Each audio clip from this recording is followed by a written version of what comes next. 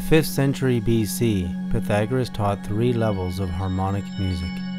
1. The music of the inner self, or body of a person, as the musica humana. 2. He taught the music of human-made instruments as instrumentalis. And 3. The music of the spheres, planets, stars, and the cosmos as musica mundana.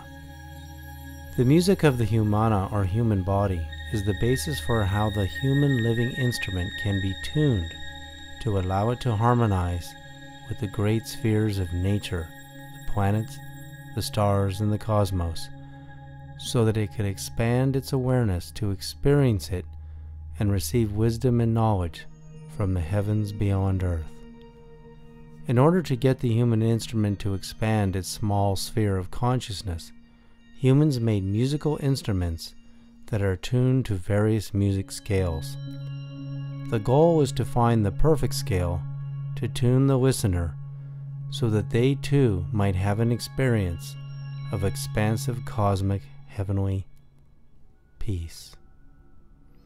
Beethoven wrote the Ninth Symphony while he was completely deaf to human sound, but completely absorbed in the music of his ability to hear beyond the human ear into realms of Pythagorean music of the spheres. Historically, music scales have evolved from 3, 6, and 7 tones to the point of today's 12 tones of the modern chromatic scale, with the possibility of 8 octaves of the same 12 tones.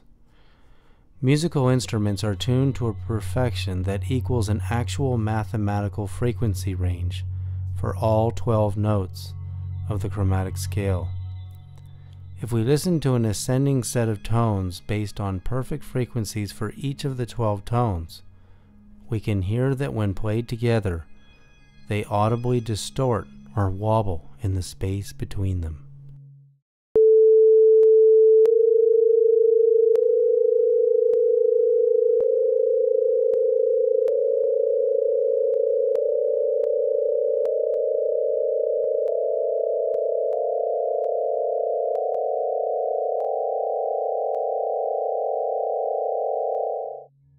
This audible distortion is subtle, but it rules the background of all music written to these scales. If we revert back to 7 notes of just a pure A, B, C, D, E, F, G, removing B flat, C sharp, D sharp, and F sharp, and play these ascending tones, they have no harmonic perfection at all. There is clear distortion.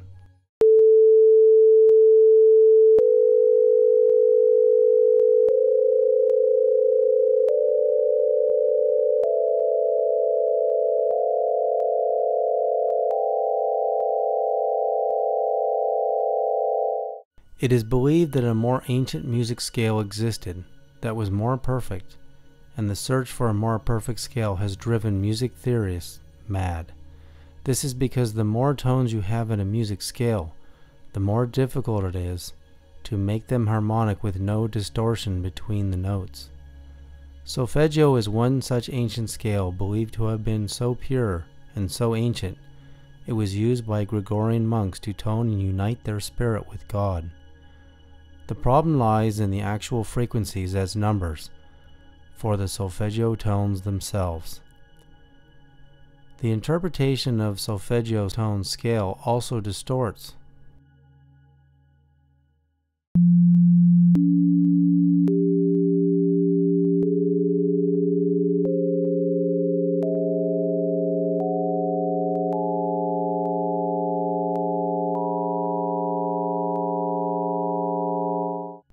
This means that the ancient Gregorian monks may not have actually used these numbers as tones to unite with God, but something more pure, yet undiscovered. What if we have not found their lost scale, but merely theorized that we have?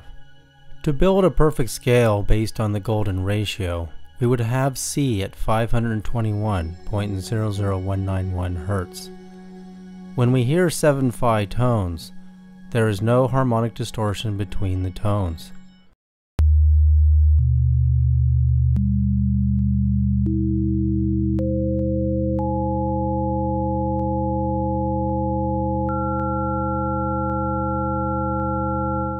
What a miracle it seems! But some of the leaps and tones have huge missing tonal ranges. True Fi is a natural harmonic scale, and surprisingly no one has used it as a music scale that we know of. There is still a more comprehensive scale missing. When David Sarita did the math on the Great Pyramid of Egypt as a giant crystal oscillator, he found a clue. The answer came when he found the 5151 ruled the Great Pyramid, the square of the circle, Phi, and the Ark of the Covenant. In Greek numerology, 51 means Kithara, or ancient harp. This clue led David Sarita on a quest to see if 5151 was a number in the most ancient music scale. 515.1 is lower C, which makes it close enough to build a whole scale upon. But what would the other numbers be, and how many notes would there be on this scale? When he did the math, David Sarita found this to be a 10-tone scale. The only evidence of a 10-string instrument in the Bible comes in the book of Psalms 92:3. It reveals the 10-string lyre. Could this evidence from the Bible book of Psalms reveal an ancient harp whose 10 strings were tuned to a forgotten 10-note music scale of God? When David Sarita did the math, he used a signal tone generator to play all 10 tones, and they play with no distortion between each note.